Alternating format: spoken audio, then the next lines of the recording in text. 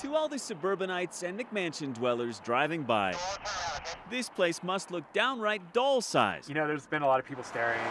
But it's a real grown-up house It's like, ah, just another house on the road. that happens to be just 127 square feet and fits in a lane of traffic. Haven't had any problems yet. Christopher Smith and his girlfriend Marette are moving their mobile, miniaturized home 115 miles from near Boulder to Park County, the final stage of a year-long downsizing dream.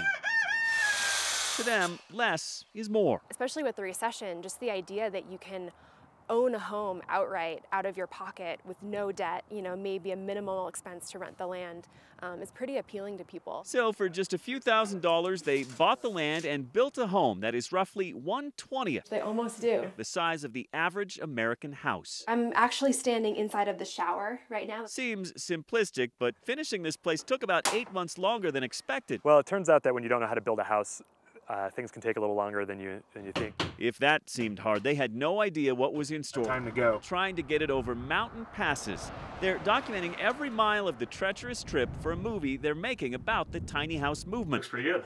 Thanks. And it is a movement. Tiny houses like this are popping up all around the country, with some as small as 89 square feet. The idea is that living with less simplifies your life. The house is in place on the land. I can't believe that we actually did it. Hey, we're coming. And after 11 hours of difficult driving, they're ready to simplify. That's it. Out here, far away from town, but part of a big community of people who are ready to live small. To see that little tiny house and this huge, beautiful landscape really feels like home.